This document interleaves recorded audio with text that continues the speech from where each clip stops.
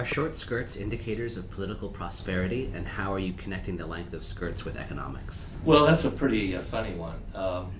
The idea of the short skirt indicator, if you like, skirt length indicator, let's put it this way, was dreamt up some years ago by a Wall Street trader who made the observation that when the stock prices are soaring off into the stratosphere, the skirt lengths get shorter and shorter.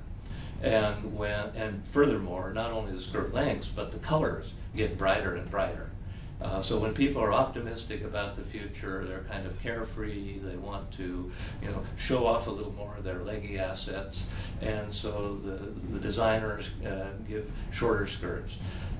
In times when people are fearing the future, pessimistic, let's say conservative, the skirt lengths tend to go down and the colors tend to get distinctly bleaker, dark browns, blacks, and so on. It's a pretty good example of how social mood can bias a collective event, because skirt lengths is an event that takes an interaction of many people in the population to generate.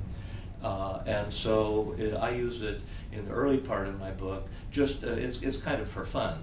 But it has a serious side to it, because, for example, if you were a clothing store owner or a distributor of women's clothing, you might like to have some advance warning that skirt lengths and colors are going to become shorter and brighter or longer and darker, because that might give you even some small competitive advantage in your business. But in order to do that, you have to have a way of being able to forecast what the social mood is going to be next year, in that case, because it's a short time scale event. And if you use the financial markets as your measure of social mood, that means you have to have a way of projecting the financial market index into the future, forecasting what it will be.